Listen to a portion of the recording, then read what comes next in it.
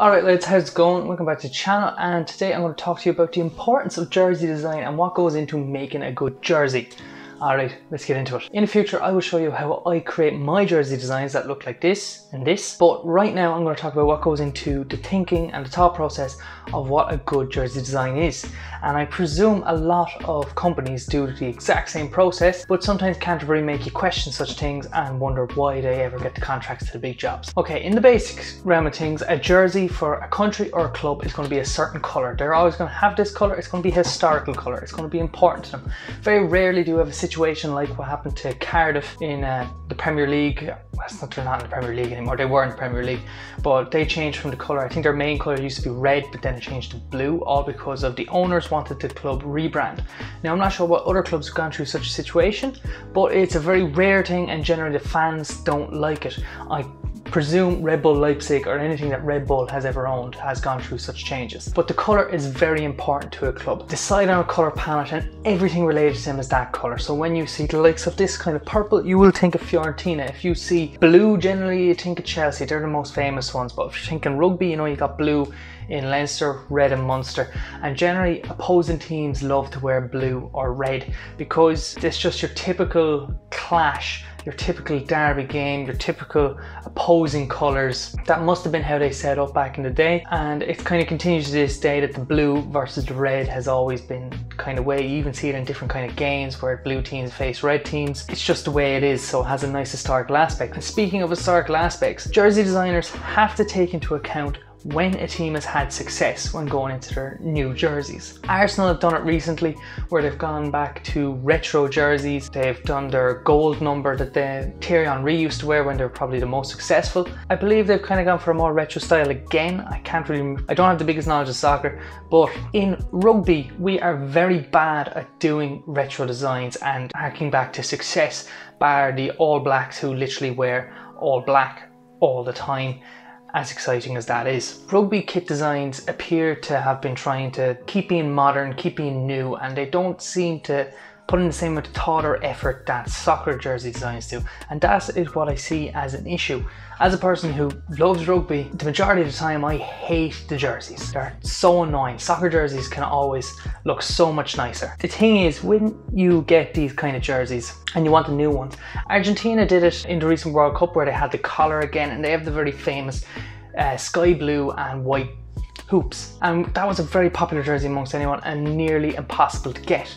So that showed a good act of history. Japan's rugby jersey, they went through the country's history, so it resembled a samurai's armour, I believe was the idea behind it, and had a couple of little intricate designs inside the jersey. Again, another impossible jersey to get if you wanted one, and if you do want one they cost about 100 quid, which is an absolute joke for the jersey. Then you have the Irish jersey or the English jersey, and yeah, they're going historical with the ways of colour, and then the Irish jersey had this faint ohm design in the shoulders, which ohm, if you don't know, it is like an ancient writing used by the Celts in Ireland and wherever else the Celts were, and it's like etching on stone and stuff. So they had that in the jersey and it said something in ohm, which is all well and good, but you can't see it. So when it's on the TV, all you see is this green jersey, which I know is...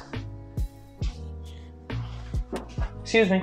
I know green represents Ireland very well, and there's very few teams that are as iconic in green as Ireland, if I do dare say so. Like, you don't think of South Africa as immediately being green, you think of them as immediately being big giant men. For Ireland, the main thing you think of is green. So you want to see a bit of, maybe if you can't get a jersey's history correct, like maybe if I use Ireland as the case where we had that awful Canterbury design for the World Cup which showed nothing bar a very faint ohm writing, as I just said. What about the 09 Grand Slam jersey from Canterbury, which is one of our most famous victories that still is in my memory to this day? Nearly every rugby supporter in Ireland who lived to watch that, who were alive at that time, will remember where they were at the 09 Grand Slam. They will remember where they were for the Ron O'Gara drop goal. Like, it was just over the 10-year mark. You could have done a 10-year anniversary jersey of it. I know it is very soon, but you could have done something that resembled the cut, just to bring back, you know, the good times from that jersey, because I don't remember that jersey from the World Cup that they wore it in where we were crap. I just remember it where we won the 09 Grand Slam and the famous Royal Nugent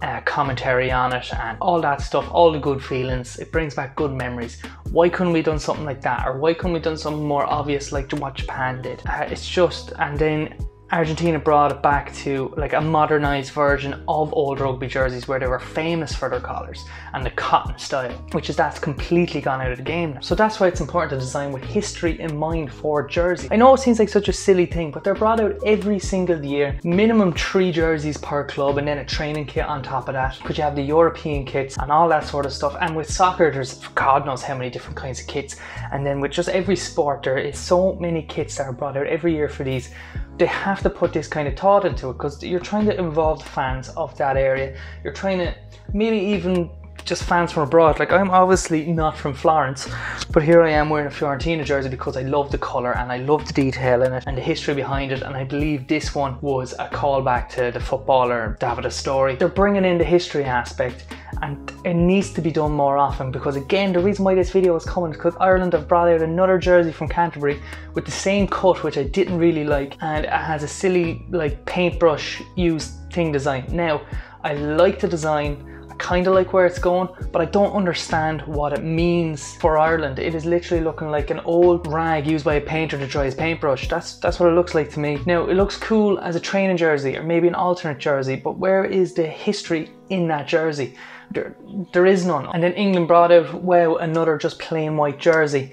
Like, these things are very good, I suppose, and they're trying to keep with the trends of being modern and keeping up with all that, but they're not putting the ideas into the other side of jersey design, which I think is so important, and which is what I try to do in my jersey designs, despite being merely a hobbyist in this, where I just post videos up on YouTube to get like 30 views, or I post a couple of photos a week on Instagram. Go follow me there, subscribe to me here, please, to hear me more rants or quick designs or tutorials. It's all here on this page to do with sports graphic design, and that's why it involves jerseys, because it's sports design. And I understand I understand that they have to follow trends and try to keep modern, and they can't stick to the old cotton style, or they can't do certain things, and they always have to try and move forward and try to guess what people are gonna like, which is okay, but I know it's not as easy as what I make it out to be. It's not like what I do, where it's a couple of hours of me thinking about a design and mocking one up.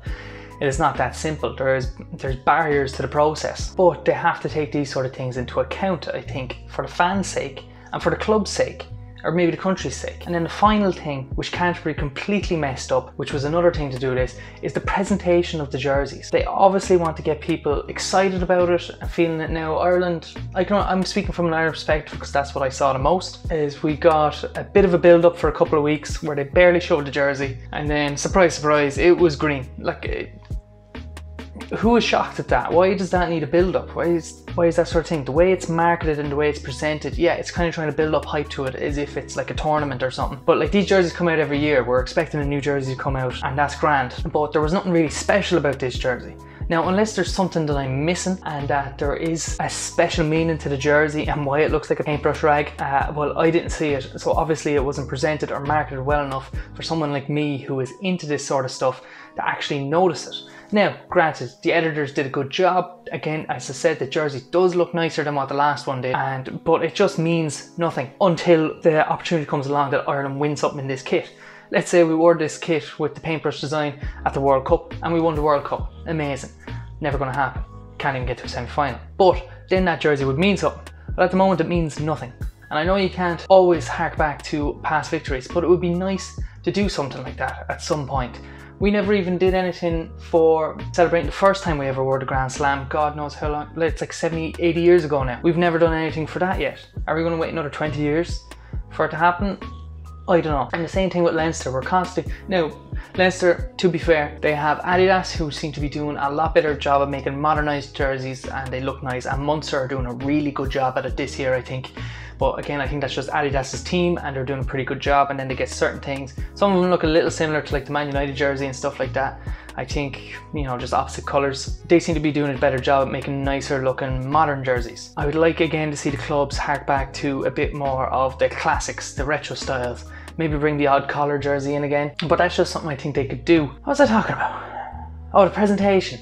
The marketing of it. It needs to be more important. Canterbury made that mistake of putting models in it rather than using actual Irish women rugby players. I have no understanding of what the marketing idea behind that was. I don't know if they just cheaped out, which I don't understand, because through no fault of their own, booking the Irish rugby woman would be less than trying to book Bundy Aki for a photo shoot. I don't know exactly how they work, but I imagine you have to get paid for your time. Nothing is free in this world.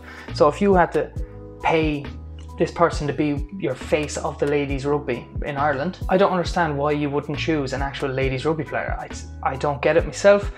Like, I don't care what you think of it's trying to appeal to the average person, and these athletes are not the average people. But then why was Bundy Aki, a New Zealander who I am so happy plays for Ireland, why is he one of the faces of Irish rugby, whereas the face of Irish rugby for women is some stock photo from God knows where? Makes no sense. So the presentation of these things are so important, and football does it so much better than what rugby does. You could build so much more hype around rugby in this country, in Ireland, and I'm sure in other countries as well, if you marketed these things better and tried to be more inclusive, instead of keeping it to these, instead of trying to gatekeep to women's rugby what it looked like in this case. I know that's being a bit exaggeratory because women can play it anyway. It's not like this one marketing thing is going to be an issue, but you just kind of feel for the people who actually play the sport, but they don't get the opportunity to market for the team that they give up so much time for.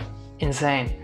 And it kind of lacks inclusion. Again, you're losing touch with the fan base. Basically, presentation is important and marketing is important for a jersey. The way it looks is important, and adding history to the jersey, whether it be past successes or history of the country, just like, as I said, Japan and done. Scotland always put the tartan pattern that they officially got from Scotland Tartan Company put into their jersey, so they have a bit of that. And as I've complained about there, Ireland just has green. Leinster is just a cool blue jersey, and Munster, to be fair to Munster, I think they get like the counties put in quite a lot. Now, I don't know how much say the marketing teams from the clubs get to put in this, but people really need to start thinking about this sort of stuff. If you enjoyed this kind of rant video, let me know down below. Let me know what more tutorials that you want me to see. Recently I did the shadows tutorial, and in the future I'm going to be doing a jersey tutorial on how I make jerseys, because I've just complained so much about how other people do it that, Jesus Christ, I may do it myself. I didn't even get on to the cuts of the jerseys, because every cut is going to be different and some of them are going to be winners, some of them are going to be losers. Puma has an awful history of doing bad cuts on jerseys for Ireland. God almighty, some of their collars are crap. The Canterbury are not much better, but that's kind of what we're stuck with. But anyway, if you would like to see more of this stuff, of course subscribe, like the video, comment down below what you'd like to see next, and as always, have a good one. Good luck.